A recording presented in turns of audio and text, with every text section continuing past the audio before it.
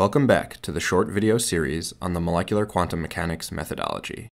This second video will begin to introduce the practical steps for performing a geometry optimization. In the last video, we discussed the fundamental problem of determining the shape of a molecule. We looked at various potential energy surfaces and discussed concepts of local versus global minima, as well as saddle points. In this video, we will discuss the practical steps of geometry optimization. Geometry optimization is the quantum mechanical calculation for predicting the optimal shape of a molecule. The typical goal is to find the global minimum. We perform geometry optimizations with Jaguar. Let us begin with an important practical consideration.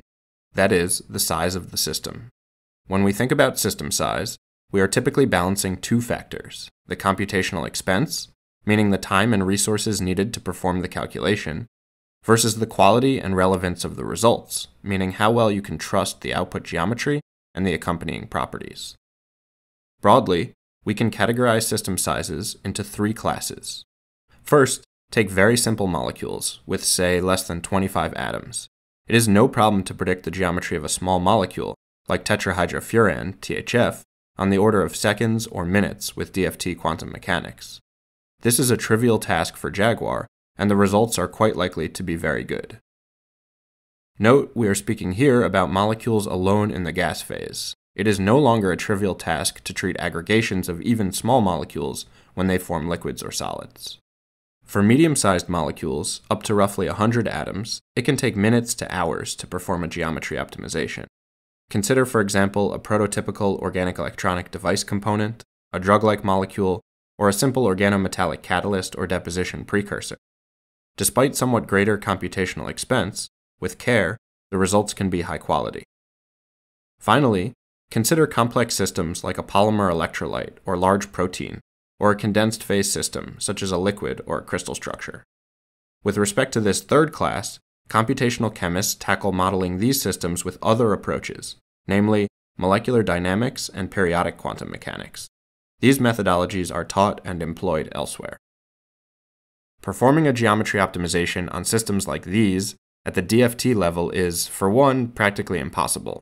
But also, even if we could perform such a calculation on these systems, the results would not be useful in practice, because chemical processes involving large, flexible molecules should be characterized by conformational ensembles and not by a single optimal geometry. Performing a geometry optimization on a system like this is possible, but requires tactics that are special to periodic systems. For our purposes, in this video, we will only focus on the first and second class of molecules. In particular, we will mainly focus on molecules in the second class. These molecules present interesting challenges and opportunities which can be explored with quantum mechanical calculations. These molecules are also the typical size of those found in organic electronic devices, drug-like molecules, homogeneous catalysts, and deposition precursors. Recall that there are many methods for solving the Schrödinger equation. We will need to choose a method for performing a geometry optimization. It is remarkable that the field of quantum chemistry can be boiled down to choosing an appropriate numerical method of solving the Schrödinger equation for the electrons. We wish to solve the Schrödinger equation to balance computational expense and quality. Even though there are many methods, density functional theory, DFT, has the best balance between the accuracy it provides and the computational cost associated with it. DFT is extremely well established, with a Nobel Prize to its name. It has a rigorous theoretical foundation and has proven with time to be a reliable approach. Particularly for scientists and engineers seeking to incorporate molecular modeling into their R&D workflows, we recommend DFT. That is why Jaguar, which focuses on practical application, uses DFT as its main method. We are now ready to hone in on the steps of a DFT geometry optimization. The simplest scenario looks like this. Here are the steps.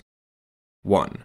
Prepare a good initial guess or a starting point from which we will be doing a geometry optimization. 2. Choose the DFT functional and basis set. We will explain these terms in just a minute. 3. Solve a form of the Schrödinger equation that produces DFT energy for the current geometry.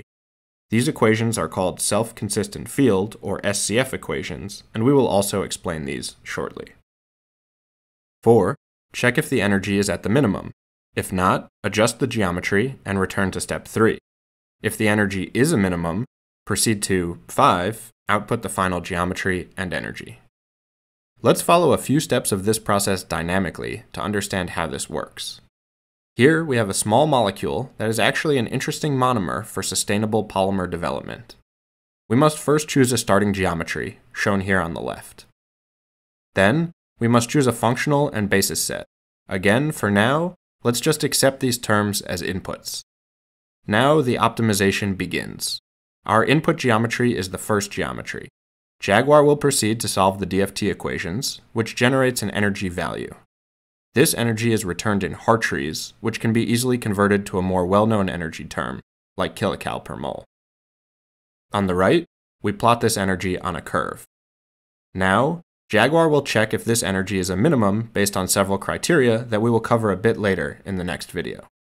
Unsurprisingly, this first geometry is not the minimum geometry, and so Jaguar will adjust the geometry, moving each atom in 3D space in search of a lower energy structure.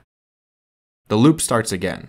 Jaguar solves the DFT equations, which generates a new energy value. This energy is lower than the original energy. We are making progress. The ball moves down the curve. We check again for a minimum, and again we don't meet the criteria, so we adjust the geometry. This loop proceeds for as many steps as needed. Let's watch it a little faster. Notice that the energy is dropping each step, and the ball is approaching the bottom of the well. Some of the earlier jumps in energy were quite large, several kilocal, but as we get closer to the end, the jumps are much smaller. This is a good sign that we are approaching convergence. Finally, this time, when we check if the energy is a minimum, we do meet the criteria. We can output the final geometry and energy, a successful geometry optimization. Now, please don't hesitate to pause this video and replay that loop at your own pace. This concept is quite important for understanding the mechanics of a geometry optimization. The video player also has adjustable playback speed, so feel free to slow this down or speed it up to watch the finer details. Let's stop here for a moment. In the next video, we will pick back up and describe the specifics of what we just watched.